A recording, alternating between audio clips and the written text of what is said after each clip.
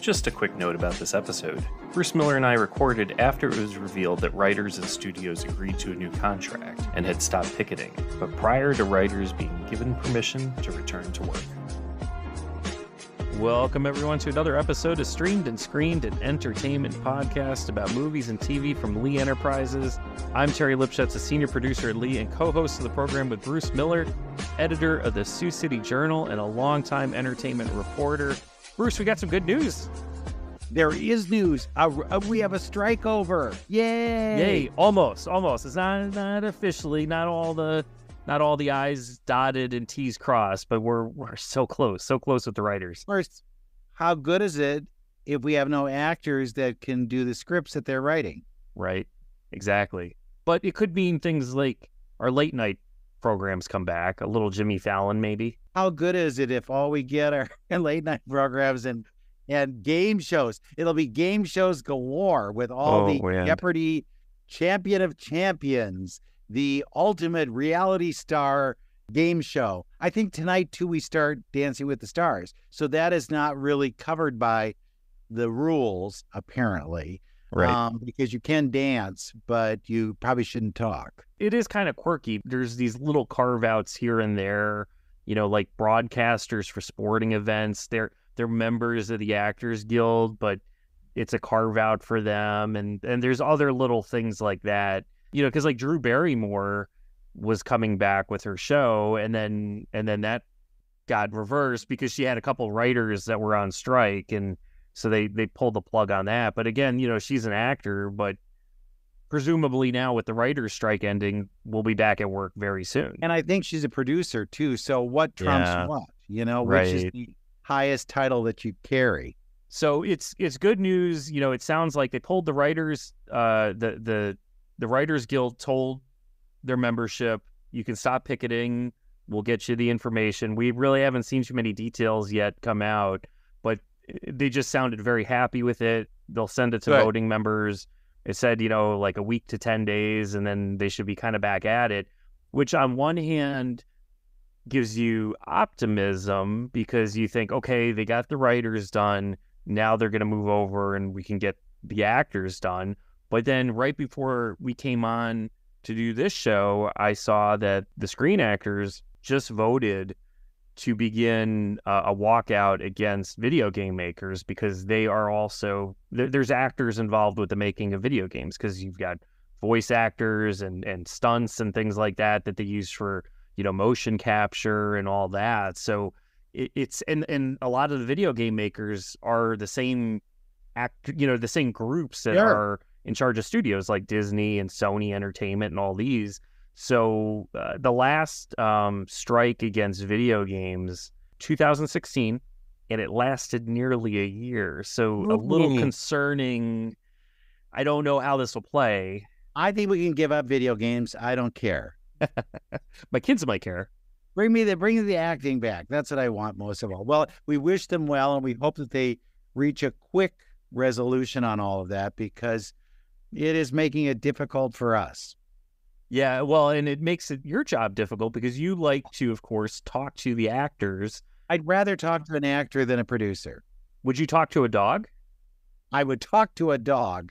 Dogs that apparently aren't covered by the Screen Actors Guild because, I don't know if you saw this, but Paw Patrol, the mighty movie, had its big red carpet premiere, and 219 dogs showed up to watch the premiere because dogs will sit and watch a premiere, and it set a new Guinness World Record. So that's where we're at with each other. Oh man, it's gone to the dogs. Hollywood has gone to the dogs. Well, wait till they start striking. That's right. I mean, imagine what they'll do. They'll bury their bones, or they might just all do a no walkout and then no walking, and then they come to this and they take a dump. Right. On that red carpet. Right. There you are. Yeah. I know. So it's been done before, so I think we're okay. There's some programming out there that, are the equivalent, I guess. Yeah. But it's given us some opportunity there. We're getting caught up on things that, because there isn't a lot of new material. There's some, Yeah. There's some things here and there. I have started watching some new shows. There's season 2 of Hotel Portofino. Have you seen this one? It was on BritBox, and now it's moving over to PBS. And it's very Downton Abbey if you're looking for something like that. It's about the family that runs a hotel, and it's set, many, many years ago in the early 20th century, rather, 1900s, whatever. And it's very glossy with upstairs, downstairs kind of talent, and a little dirty. We'll just say that, put that out there. And, interesting. So that was good. This week is the last week of Reservation Dogs on FX. If you want to see the end of that, in the last episode, I cried profusely. So you have that to look forward to. I have seen the first episodes of Gen V. Now, if you're a Boys fan, The Boys on Amazon, where it's about the superheroes, are you familiar with this? I'm not, no. The Boys, it's about a world in which superheroes are kind of the ultimate. They really run everything. And there's a group called the Seven.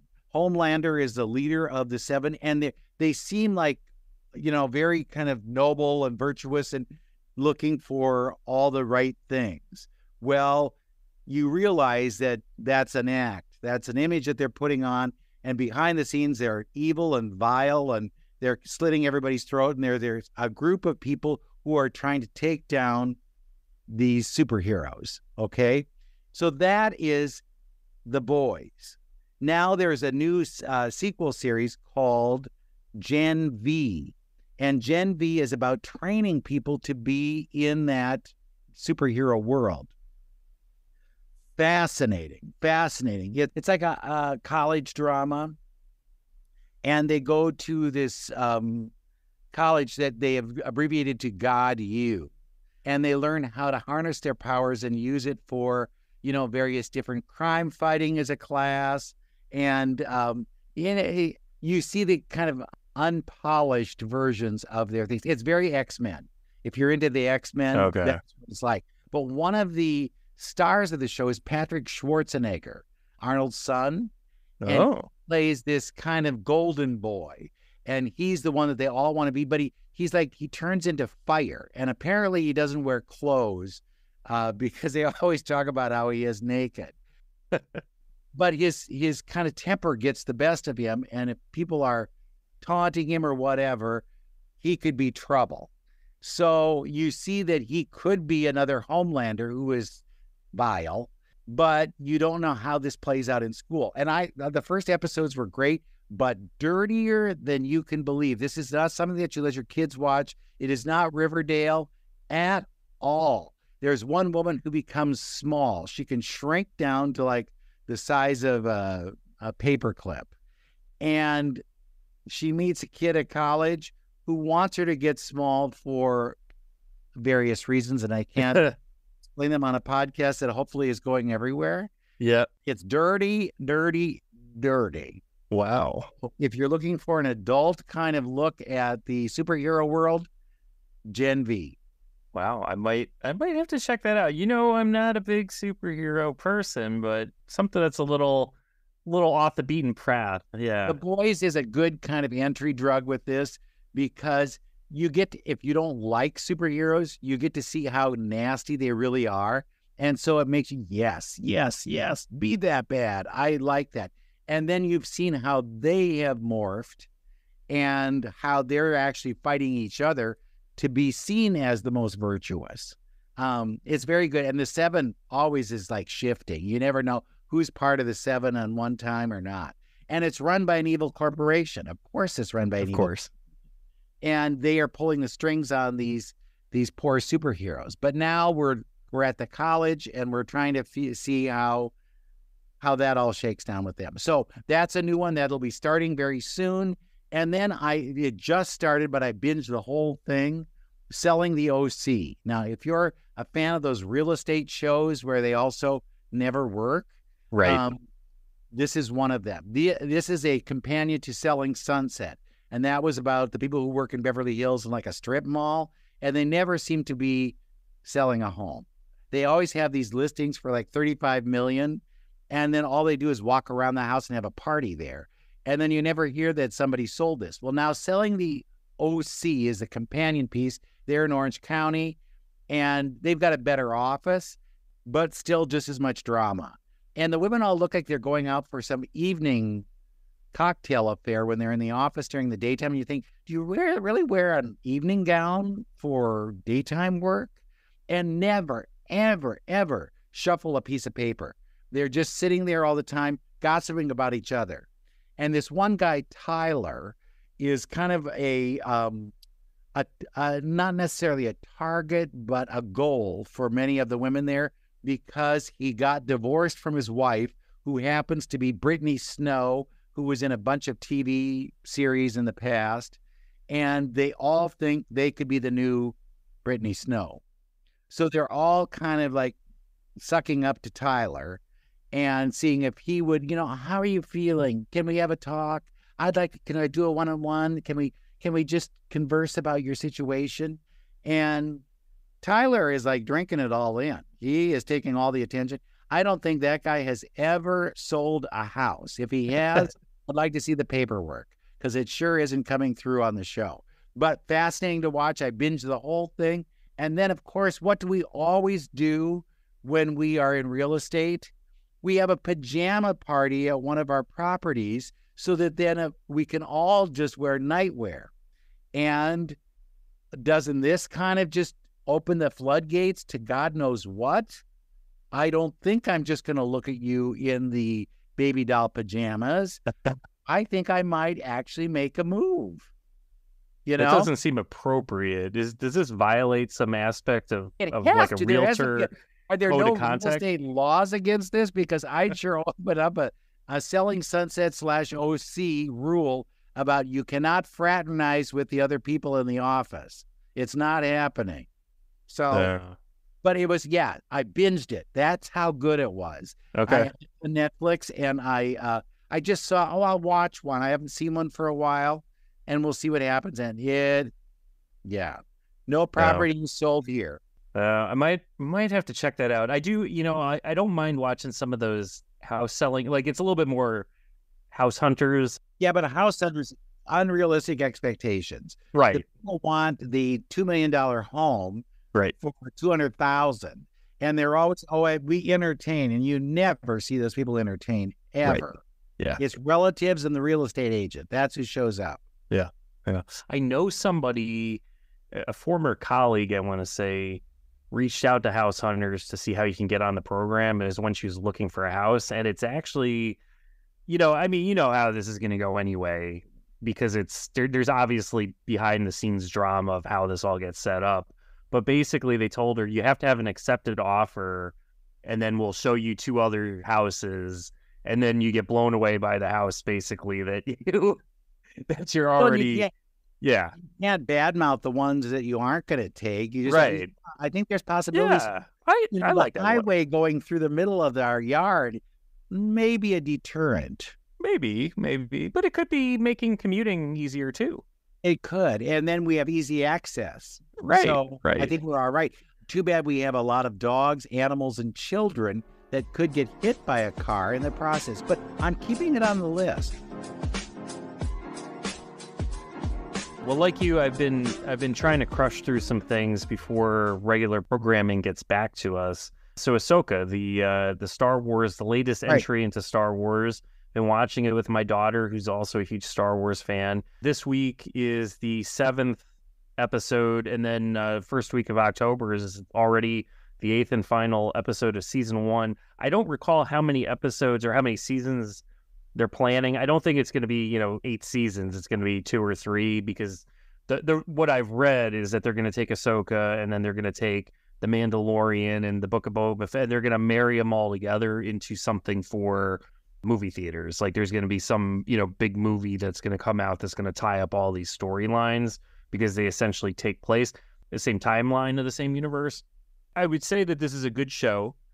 We've enjoyed it. The 2 problems that I have with it is, if you didn't watch the cartoon Star Wars Rebels, you would be really lost with this. And I know a lot of people who kind of didn't really, you're a Star Wars fan, but maybe didn't want to watch the cartoons because you thought, I'm a little too adult for the cartoons.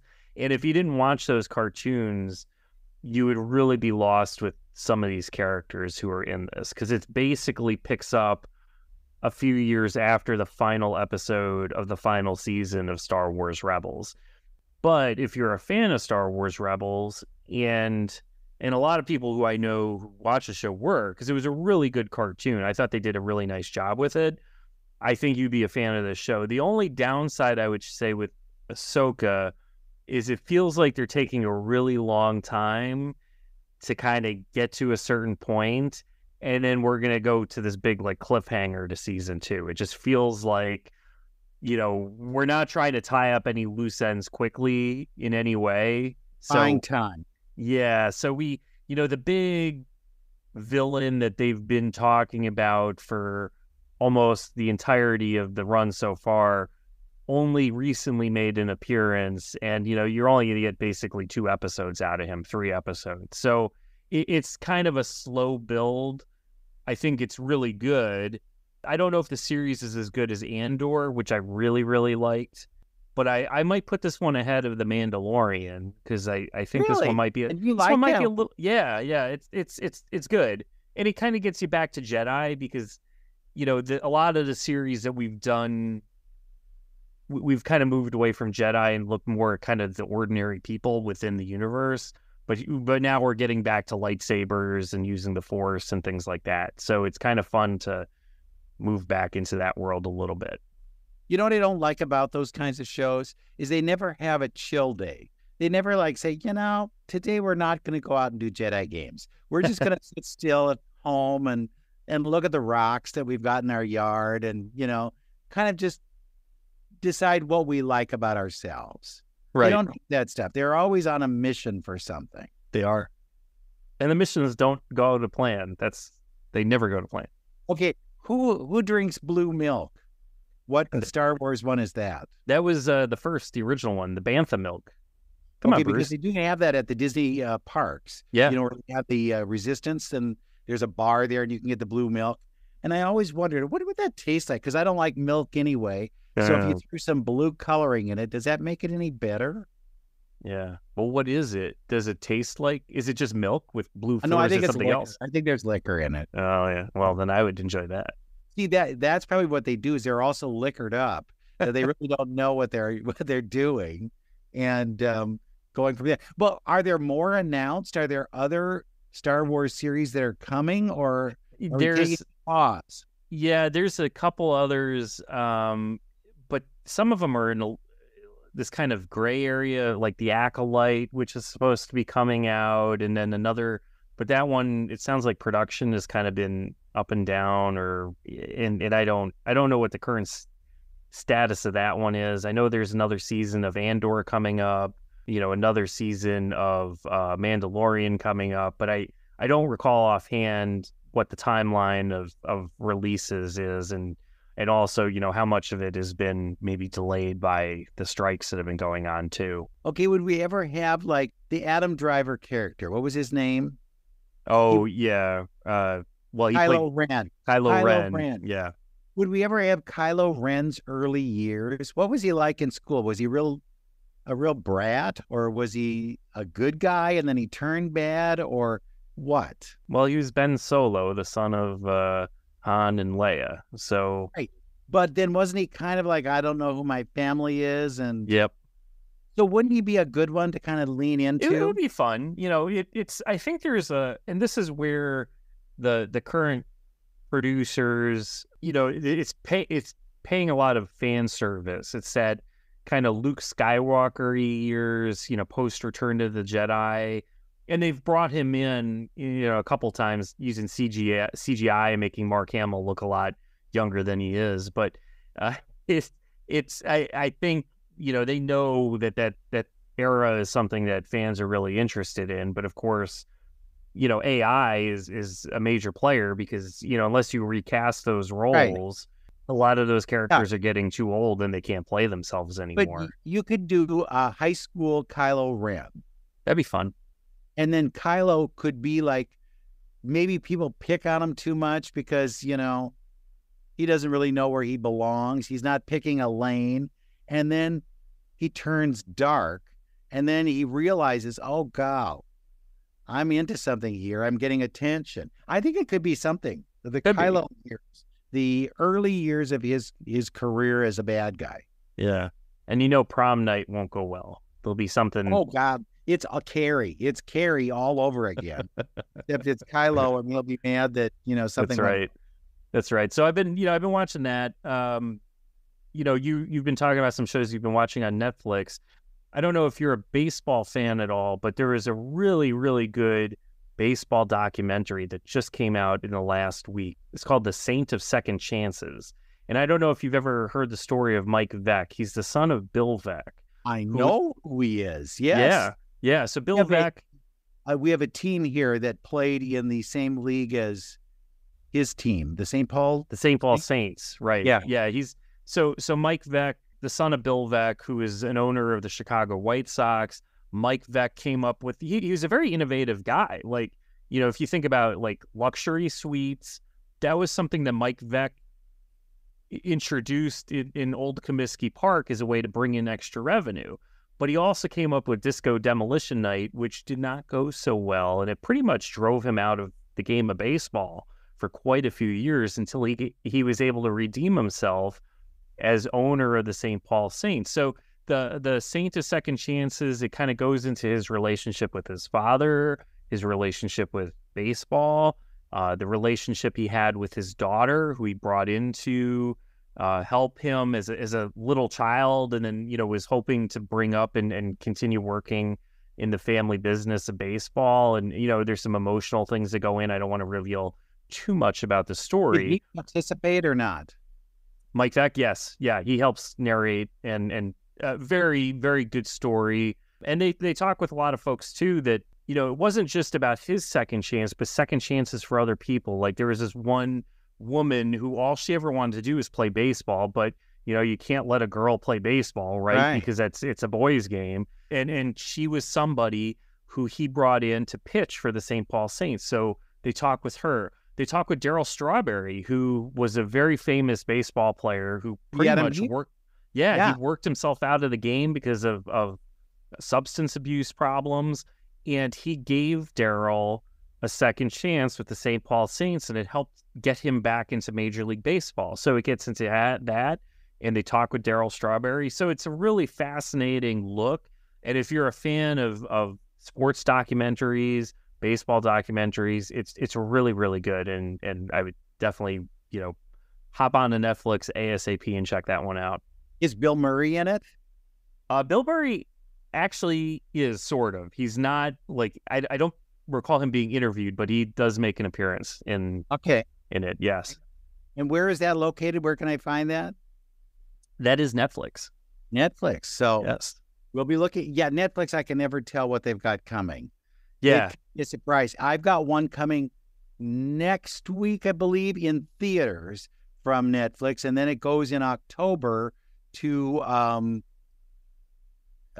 it'll be streaming on Netflix, and it's called Fair Play. Incredible relationship drama. Reminded me a lot of Fatal Attraction. Oh. It's about a couple who work in a trading firm, and you know, they're a couple. I mean, you see a lot of it's rated R for a reason. And then he thinks he is going to get the promotion when this one guy is out. And he's and she's all supportive and everything. And then he doesn't get it. She gets it.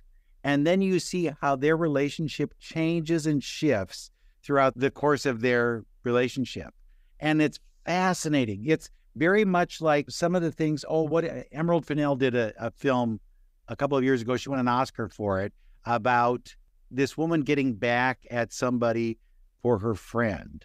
It's a fascinating film. The woman, I don't know who she is, Bibi Dynevor.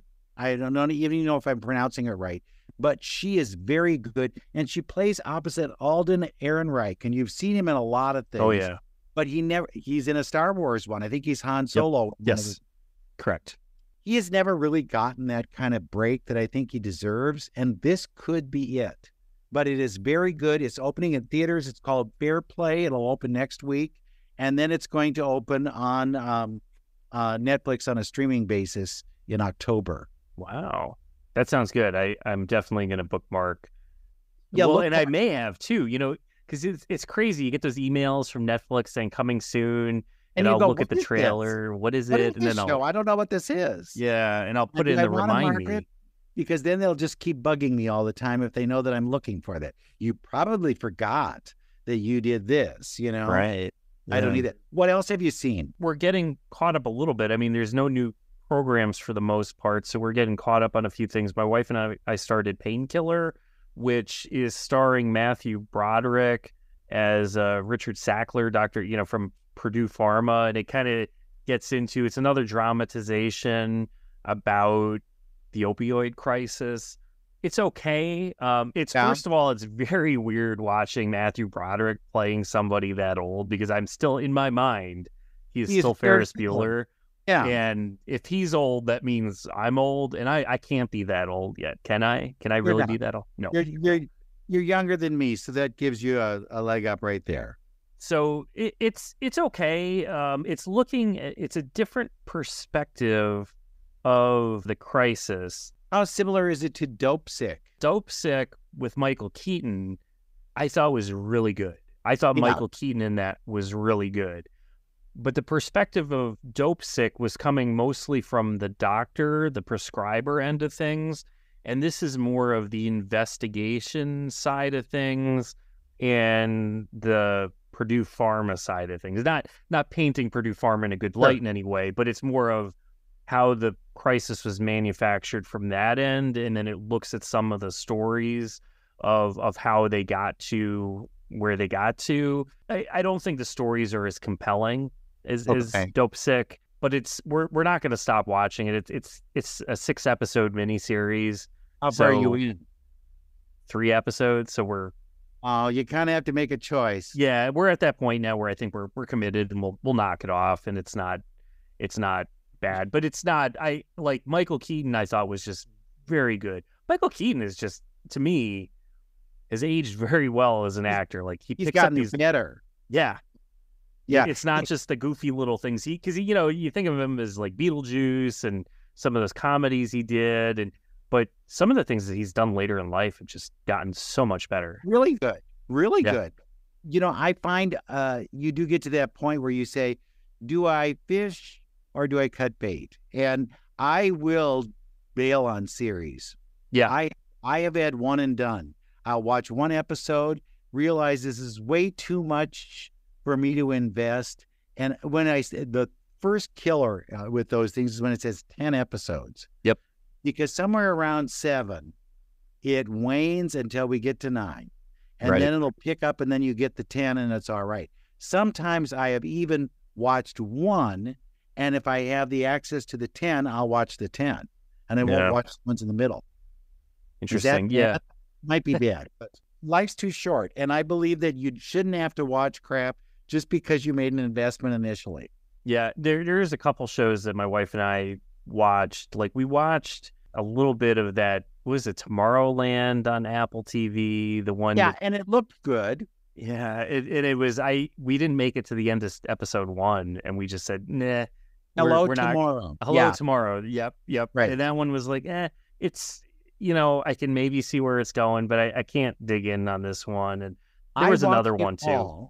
Yeah, I watched it all and I thought, where are they going with this? Because I bought in the beginning that this is the way the world is. We are doing this, and then you realize it's a scam. Right. And they're just scamming people, and then how are they getting out of the scam? Yeah. So I just couldn't get emotionally invested into it. Now, there was another one that was also on Apple TV Plus where I watched the first season. My wife and I watched the season, and we liked it. And then it came back for season 2, but then I read that it got canceled because the ratings weren't quite there. And a number of the reviewers said, well, it kind of ends on a cliffhanger now, So am I going to watch it or am I going to watch it? And it was The Mosquito Coast. And I liked I liked season 1 of The Mosquito Coast, but I couldn't quite figure out if I wanted to invest it. And we got hung up in that spot of like, do we watch it? Don't we watch it? We went ahead and watched it. I didn't love it, but it doesn't end on a cliffhanger. I thought it wrapped up. For me, I was done. Yeah, it got to the end. I was like, okay, we kind of dragged this out. The performances in season 1 I thought were better, and this one is just kind of it was a little too over the top. But it doesn't. It ends like where it ends. You're fine. Like I was totally fine. There is that last episode. It is explosive. There is some drama. Some characters may or may not be with us to the very end, but it does not end on some weird cliff where you're like, they canceled it. Now I'm never going to be able to know what happens because I was totally fine with it. Totally. Watch the Harrison Ford movie and you got it all. Yeah, I probably got it. I watched that so long ago. I don't even remember it.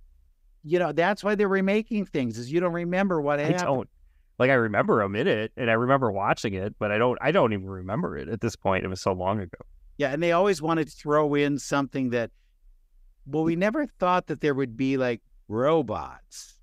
And so they'll throw in a robot in a show. Not in this one necessarily. But right.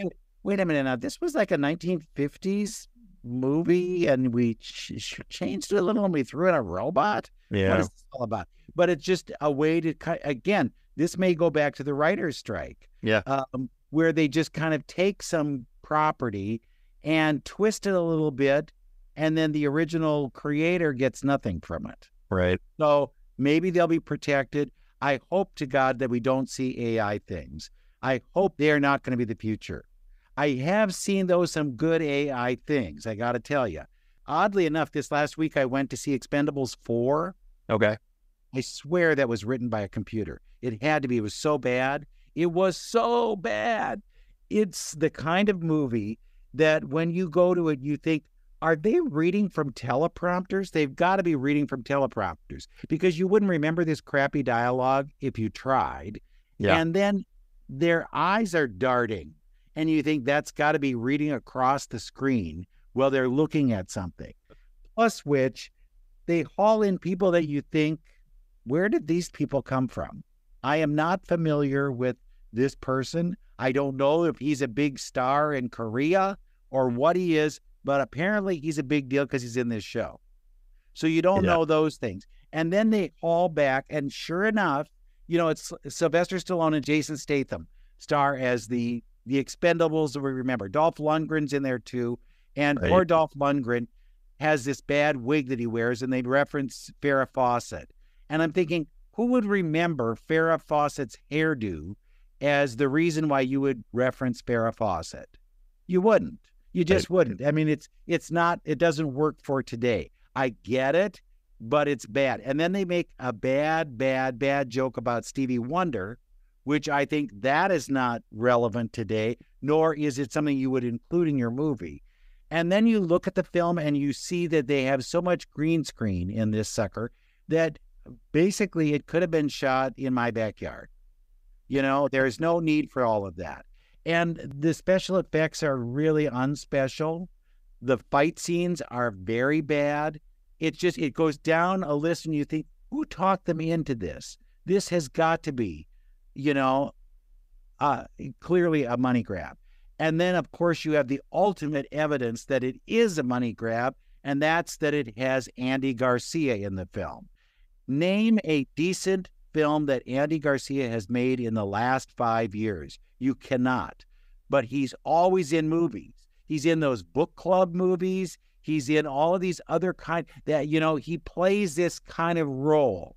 And I think, Andy Garcia's here. That should be something to tell you what's up with this. Megan Fox is in there too, but you don't know really is she an expendable? Is she really one of those people? And she turns out to be Jason Statham's girlfriend, but she has martial arts skills, so bring her with.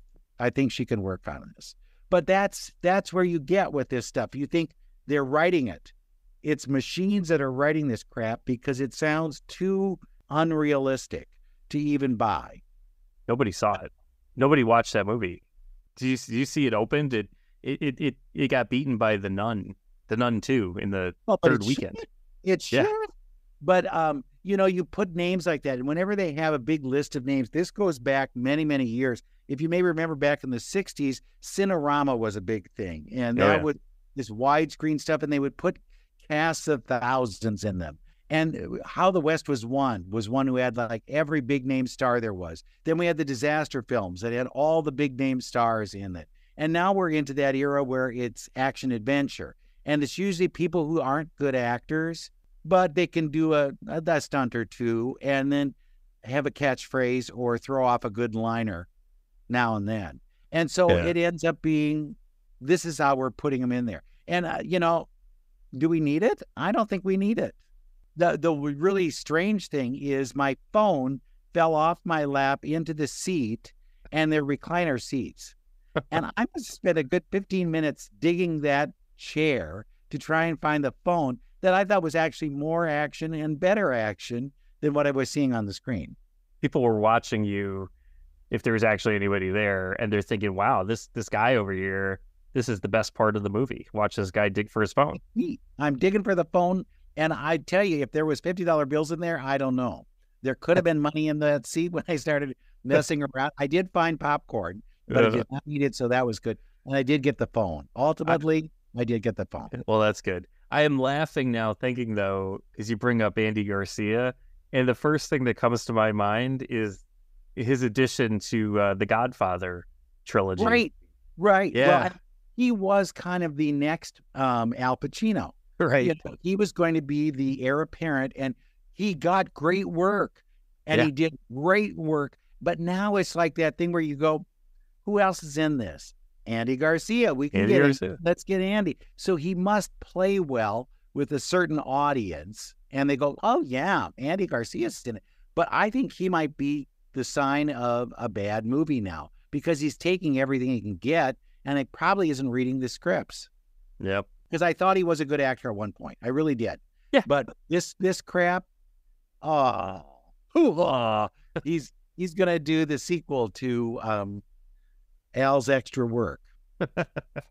He could, instead of AI, they could use Andy Garcia to play a younger Al Pacino. There you go. AG. So what do we have coming up, Bruce, in our next few episodes? I know. I've got a lot of stuff for you. I've got the talk with the producers of Goosebumps. They've rebooted that. I have actually, we could put it on this week, so we could add it in. I'm doing it tomorrow. I'm talking to one of the actors from Hotel Portofino. Okay. If you'd like to add that. Yeah, we can slip that in. Yeah. It's Oliver Dench. Now, that name, does that ring a bell? Oliver Dench. Oliver Dench. The name it sounds a little familiar. Judi Dench? Yeah. It's her nephew. Yeah. Oh. He's working, and his dad was a big actor in London. But yeah, and he's the star of Hotel Portofino. He plays the son who comes back to help run the hotel. So we've got him coming up. I've got a number of films that are opening, but again, we're going to see where we sit. If we can solve that actor strike, we're going to talk to some actors. Otherwise, you're going to get some producers, and I know you don't want that. So there we go. And in the worst case scenario, we'll be interviewing dogs barking at us. And we'll get the dogs. We'll get them. PAW Patrol coming soon. It could be good. I think it could be a good thing. All right, so we'll go now to an interview with Oliver Dench, and then we will wrap up and see you again next week for another episode of Streamed and Screened. I look at the things you've done in the past. What period do you really like to be in? Do you like to be in the present? Would you rather do shows that are in the present, things in the past, or things in the future? It's interesting that I don't really think of the time period that much when I think of work. Obviously, it comes into it, and obviously when we're shooting, there are differences like accent or manners or general etiquette of the things, but those aren't really the interesting things to me. I think the things that stay more essential to it are interpersonal relationships and character, and they transcend time really, or at least they transcend time in the kind of stuff that I would be doing and the kind of roles I would be interested in playing. I know there would be some really far out there things, really far out there characters that could only exist in sci-fi, but in terms of the things I've done, I've always played humans. That's good. That's good, right? Yeah, which is good. He seems so guarded. Is that a product of the times, or is that... Yeah, that is something I have found interesting about this time period in particular, but I think that applies to all characters. I think that one in particular, a lot of what is guarded about Lucien is a product of the times, but that would come up in any period. There would be reasons why people would be suppressing certain aspects of their personality and reasons why other things would be allowed to flourish. The fact that this is happening in the 20s just means there's a different buffet of things to choose from, but he is guarded. There's a lot of pressure on him. Did you relate to him at all? Did you say, oh, I see this? Or do you go, no, that's not me at all? I've led a much more fortunate life than Lucien. I did not fight in World War One. So I think there's already like a massive jump of understanding that I couldn't really, realistically ever hope to empathize with, but sympathize with, I absolutely can. And I think that's sort of our job as actors. There are a lot of things about Lucien that are different from me, but there's obviously a lot of myself that I bring into the character. And I think this is how I understand these social situations. Now I just have to layer on the different things that Lucien is dealing with to try and make what I hope is somewhat interesting to watch. There's pulling him into the family business is kind of a thing. Was that the way it was with you too? You were pulled into the family business and you became an actor, or was that always something you wanted to do? No, that was something, well, it wasn't always something I wanted to do. When I was very young, I had an idea that I wanted to be a marine biologist. And I don't know why. It seems kind of off the wall, but I've since spoken to lots of people I knew, and I think it was very in vogue when I was in my pre-teens to want to be a marine biologist, because loads of people seem to have this idea. I don't know if it was like a David Attenborough inspired thing or something that was happening on the BBC in the UK at the time, but lots of people I know inexplicably wanted to study jellyfish and things. I didn't end up being a marine biologist. I then wanted to be a chef for a while, but I'm not a massive fan of professional kitchens. When I did like the tiniest amount of work experience in one, I crumbled. Completely ineffectual. But no, I wanted to be an actor. I don't think I was pulled in any particular direction. So what appealed to you about it? Is it just the idea that you get to be different people all the time, or? Well, originally it was more poetic for me, and this hasn't really been the type of work I've ended up doing. But when I think, while I wasn't pulled in certain directions, I was very lucky to have the family that I do, and my granddad, who was a Shakespearean actor, on the stage, I was exposed to a lot of Shakespeare when I was growing up, and I loved that. I thought that was absolutely amazing. So originally, I think it was interest in text that made me want to act, because I thought it was so beautiful. I thought it was amazing. Made me want to write as well, but I think acting seemed, I don't know, more immediate for me. And that's kind of what pulled me into it. The idea of character almost came secondarily to that, which I don't know if is how many people have kind of come into it, but that was definitely the pull for me. Shakespearean, though, come on. I read that and I can glaze over very, very quickly. Yeah. How do you, especially at a young age, how do you attach to that? How do you say, like this, even though it's difficult to read? Well, I think, the first thing is it's as everyone kind of says, it's not meant to be read. It must be heard. So if you have someone really skillful doing it, then it's amazing. If you have someone who's not very skillful doing it, then it's the most boring thing imaginable. It's difficult. It is really difficult. But I was lucky to have someone who was skillful at the beginning sort of explain it to me. And then after that, it becomes, the more you're exposed to it, the more effectively you're able to interpret it. And that's almost a problem in its own right. I think that's often why it's so confusing, is because the people who are putting on these plays often are people who are very exposed to it. So the language is very immediate for them. So they watch it and they think, what's the problem? I understand every single word. I know it really well. An audience who is maybe not so exposed to it might find it more difficult to interpret. So I think that can be a problem in modern Shakespeare productions. But it is true. Once you get into it, the more you read, by the time you've read or watched a number of plays in a short span of time, it'll become easy. It just requires doing that work, which is why it's so elitist. It can be really elitist. How difficult is it to memorize? Easier. Much easier. Really? It is? Much easier. Well, it's again, probably this might not be everyone's experience, and some of the plays are split differently. So some of the early plays are almost entirely verse, which means they all the lines have rhythm. Or some of the early plays, almost all the lines have rhyme, which I think is actually really ugly often. But and some of the later plays are more prosaic, which means that it's more difficult to learn. But when you're learning a speech and you've got the rhythm and the rhyme to rely on, I actually find that to be a great crutch in memorizing, because you know if you've got a single word wrong when you're memorizing. If you're there going, to me, and to me, that is the question, whether nobler in the blah, blah, blah, you understand when it goes off the tracks.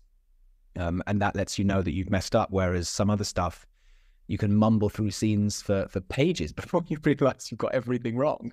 Oh, one of those. Oh. You have a checklist then, and you start checking off the characters that you want to play? I used to.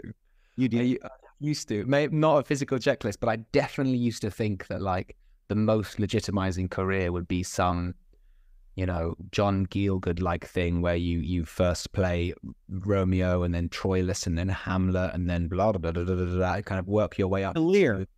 Yeah, eventually you play Lear and then you die on stage and it'll be, wow, what an incredible experience. But I sort of I had to, because it wasn't what I was doing, but I sort of let go of that some years ago. Not to say I wouldn't still want to play those parts, but I don't necessarily think they have to be in such a linear progression anymore. I feel as though when I was young, I felt like I was running out of time to play characters that meant something to me. And in some ways that's true. Like there'll come a time where I'm less likely to be cast as Romeo.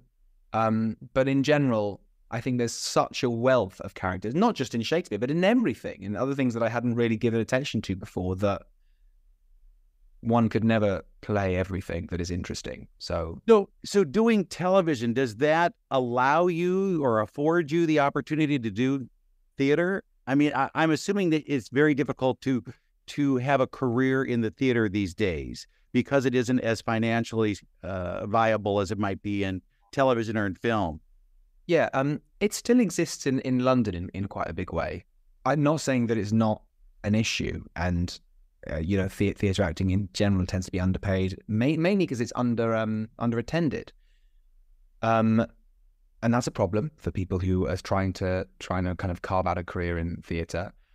I guess in that aspect, doing TV does let you does give you more opportunities to kind of wait for these jobs when they come, but it's also about what you're busy doing. And if you're running in certain circles, like I haven't had a theatre, I haven't been meeting theatre people in quite a long time because I've been shooting things, and that makes it difficult to have a career in theatre because no one knows who I am. Comparatively, I know lots of people who do theatre much more regularly, and they find it more difficult to meet people who are organising TV jobs. It's difficult. It's complicated. I think the world is so big and vast now that it's difficult to always be doing what you want when everything fits. A Broadway actress told me that when she went to Hollywood, she realized that she was so stiff that she had no emotions because she was afraid she would be too broad on camera. What was it like when you first tried to do something on camera? Was it like, oh my God, I got to watch so I'm not like blinking. I have to watch so I'm not moving.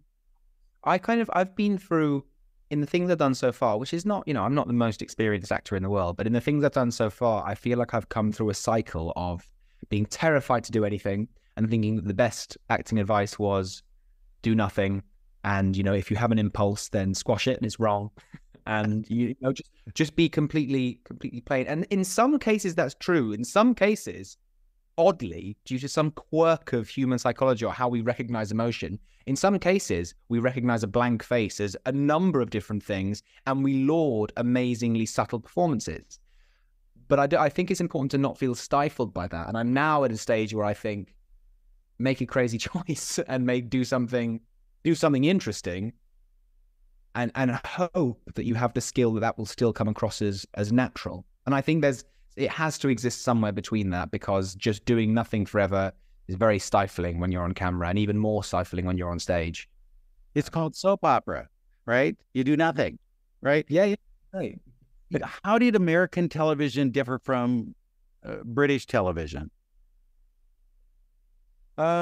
Because wasn't Pandora, that was an American production, right? That was an American production, yeah. It doesn't really, not essentially about what we're being asked to do. I know it does in a multitude of ways. But I find that very difficult to keep a handle on. Like, I know that the CW who broadcast Pandora want different things than PBS who are broadcasting Hotel Portofino. I know that they have business plans and they have ideas, but that's personally for me not my favorite way to interpret character and to work on a set. I find that kind of foggying and dizzying and confusing and kind of gets in the way of me feeling comfortable and natural in things. So I think the way I see that is I let the director worry about that. I let the directors and the producers worry about what they're going to do, and I'll just try and be here on set and be as mindful of what I'm doing as possible. And hopefully that fits into what the people around me want. I know I'm not saying they don't want different things or that it doesn't differ, or that English TV, the BBC is not different from Stars or whatever, but I find it more useful for me to try and concentrate just on the microscopic. Well, how does all the social media, how does that factor in? Because you hear about people who have like this huge social media following, getting roles, and you're thinking, wait a minute, they have no talent. What is this? I always think that, like, I don't have any big grudges against people getting cast from things, not for them personally, because if they want to do it and someone wants to give them a job, then they're going to do it like anyone would. I don't have a lot of hate in me for people around me, or even I might have envy sometimes if they get jobs that I want. But the way I feel, I kind of thought about social media a lot, but I'm not very good at it. I don't like it. I've never been one to tweet a lot. I have an Instagram. I think I tried to delete it, but it's still up there. And I think my last post is from 2 years ago or something. For a long time, I kind of put a lot of stress on myself to get better at that. And then I realized that I don't really like it. And for me, the social media itself is quite damaging for my mental health. And that might be a good tool for getting cast. I know it helps. I know people want to cast people with big following, but considering I'm not good at that, I shouldn't beat myself up about it. And I should just let that go. So when you look at a career, where would you like to see yours go? What would be the ideal direction for you? I'm not really sure anymore. Like I said, when I was younger, I had a much clearer idea of here comes my Macbeth. Right. And then how wonderful. But now, like I was saying earlier, I've realized that things have opened up to such a degree in terms of the style of things I would be playing that I find it much more difficult to predict that. I hope I am working and I hope I am happy, but I'd much rather think about my mental health being high, my own positivity being high, and me enjoying the work that I do and finding it interesting than I would think about exactly where I'm going to be. Because my experience has been that whenever I imagine a job in a certain way, it doesn't always line up with the way I expect my well-being, the place I expect my well-being to be at when I have that job. It's very easy to think, oh, when I get a TV job, I'll be very happy. And I don't think that's how my happiness has always moved. So as long as I find it interesting, and I'm working, then that would be. Do you plan that, I always need to go back to the theater because that's where I feel most welcome? Or is that, because didn't you do Cabaret this last year? Yeah, I loved it. I love that show. I was very lucky to do Cabaret this year. In terms of my career, the question that you actually asked me before I started rambling is I would like to be doing a mix of things. I would like my career to be continuously mixed. I would like to do some theatre and some screen work. I would like to write. I find the variation to be spicy and interesting and exciting. And I find that thrilling. I think that's what I want out of a career rather than something. I don't have a particular magnetism back to the theatre and that's where I want to spend my time forever. I just want it to be varied and interesting and satisfying. Do you look at your great aunt's career? I mean, come on, she's had the most varied career of anybody. Do you look at that as like a template for something like this? Yeah, it would be unbelievable. But few people have a career as amazing as her. Come on, yeah, right. But look, she did Cabaret, for God's sake. Yeah, she did. Famously very well. Yeah, but you did too, so go for it. That's what they say. But no, I absolutely, if I can have a career that's half as wonderful as that, I'd be very happy.